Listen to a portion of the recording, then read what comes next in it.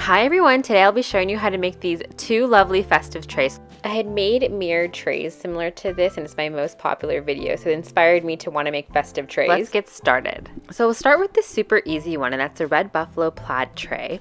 And so what you're going to need is 3 8x10 frames, or really whatever size you want. I got these from Dollar Tree. And what you want to do is you want to take out the backing for 2 of these. You want two of them to be completely hollow, and you want to save one with the backing and the glass in it.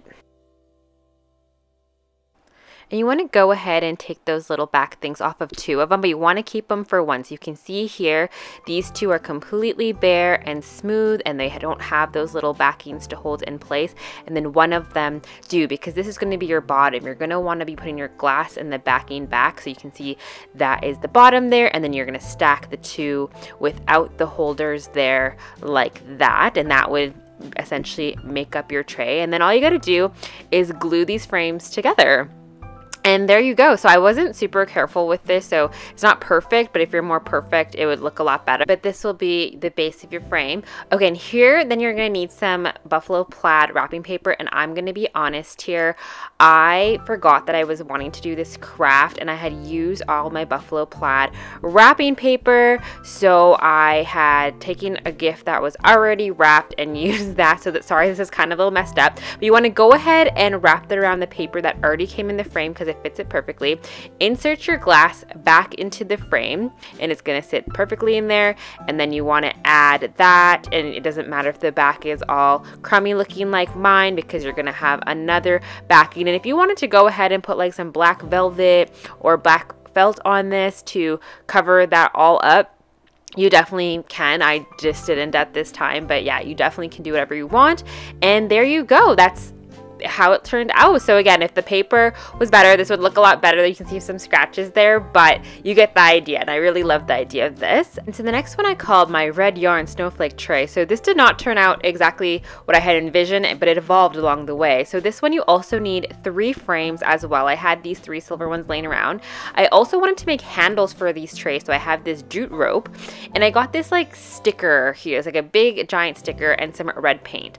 So you're going to do the exact same thing that you did with the first tray, and you're going to take everything out of 2 frames, and you're going to take everything out of the middle, and you're going to take the little handles out as well, and then you're going to leave 1 with the backing and the handles. For this one, I didn't decide to use glass because I was going to use the jute rope for handles, and the sticker kind of has the jute rope type of texture on it, so I wanted no glass with this.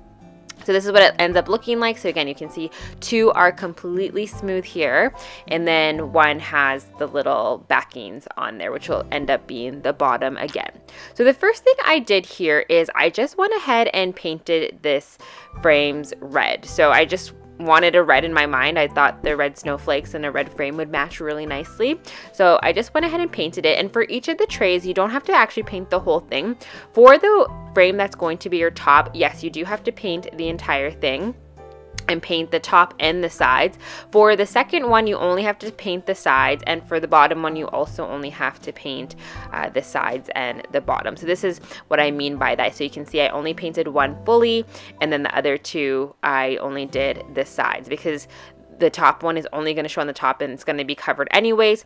Go ahead and glue that. So the next thing I did was try to make some handles. So I cut about 5 inches, 6 inches of jute rope here, and I tried to kind of play around to see where it fit in. So I only glued actually together 2. So yeah, so sorry, make sure to only do 2 frames glue before you can do this. And then, so I kind of played around with the jute rope, made my handle to the size of my hand that I liked, and I literally just took my hot glue gun and glued it right down. And that worked really nicely, and I just did the other side as well, and it really made a nice handle. And as you can see, it's nice and strong and firm. And then basically once that is done on both sides, I glued the top frame on. To make the tray inside part, so I took this sticker out, and because the size again is perfect already with what it came with, I literally just am pulling the sticker off and putting on the back of the picture, because I did it first with the picture but you can see right through it, so that wasn't good. So definitely use the back of that and just apply the sticker as you want to, or whatever you have. If you don't find like a peel sticker like this, honestly, you can use some scrapbook paper or just a fancy type of sheet. It doesn't have to be a sticker. You can glue it on, but I just was able to find a sticker to use. And you can see that, and I just cut off whatever excess was on there, and then there you go, it fits in there perfectly. So this didn't turn out exactly what I wanted, and I forgot to paint the inside, so I was not loving this at all. So I had an idea. I got this red yarn, and so what I thought I'd do is just go ahead and wrap it around, and it actually worked out really nicely. So I wrapped it. It took forever to do, like honestly, like it took a few days to get this all done, but I wrapped it around one by one. I made sure the outside was really tight, the inside not so much, but if you wanted to be more particular, you could. And then you go ahead and add that in there, and I loved this so much better. And you can still see that the little handle spoke thingies are out there, so it's easy to put that in there and then cover it up. And again, you can add some red velvet or some red felt to cover it. And yeah, here was the final result of that, and I love that this one is super functional. Like obviously you can't carry like a huge amount of weight in here, but you definitely could add little items in there to carry around, put decorations in, maybe have some little snacks in there. I think it's perfect for that. And again, I really liked how this turned out.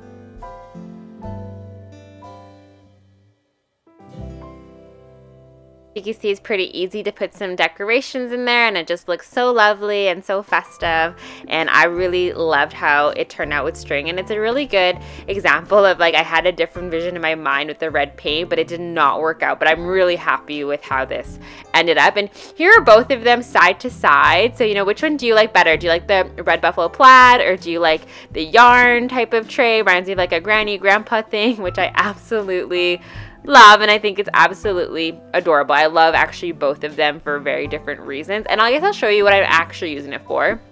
So for the red buffalo plaid, because my theme is red buffalo plaid, I usually have a frame like this that's white that I use for as a remote holder, so that's exactly what I'm using it for now, and it's working great.